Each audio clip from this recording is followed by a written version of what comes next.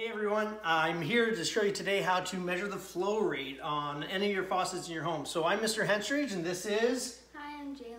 And that's my daughter, and we're going to do this together. You will need a partner to help you do this today in order to get some precise measurements. But the way that we're going to do it today is going to be one of the easiest ways for you to measure the flow rate of pretty much any faucet or tap in your home. So we are going to need a couple pieces of equipment in order to do this. So the first thing we're going to need is... a bowl. A good sized bowl, something that's going to be able to handle a little bit of volume from the tap. And then in order to make sure that we can get a precise measurement, you're also going to need some measuring devices. So we're going to use measuring cups. You might have something else that has some numbers on it that are going to help you to measure pretty close to what the volume of water is that you have. We're also going to be timing how long we have these faucets turned on for. So we're going to use, what are we going to use? 5 seconds. We're going to use 5 seconds. We're going to count it in Mississippis. You might want to use hippopotami. I don't know what you want to use, but use whatever you want to do the 5 seconds. And if you have a stopwatch, of course, you can use that as well. So with anything else, we'll get started. We'll show you how to do this. Okay, we're going to fill it up now. Ready? 1 Mississippi, 2 Mississippi, 3 Mississippi, 4 Mississippi, 5 Mississippi.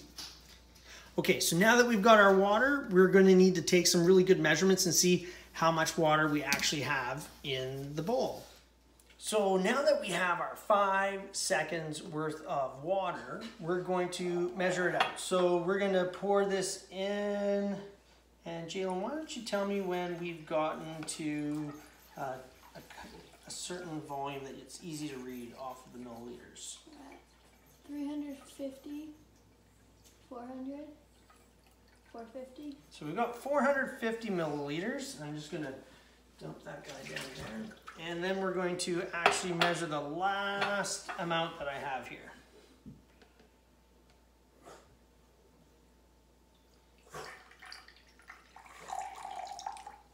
Exactly 100 millimeters. So we had... Milliliters. Milliliters, yeah. So we had 450 and then 100, so altogether... 550. So we got 550 milliliters that happened in 5 seconds. So that's actually a really great number for us. That works out really easy. So I can divide that 550 by 5 and actually find out how many milliliters pours out every second from that tap. So if I do that, what do we get? 110. 110 milliliters every second. You can use that then to help you estimate washing your hands and things like that. Any tap that you're going to measure, you're going to need that to do that in your house. So get to work, get a bowl, a measuring device, and have some fun.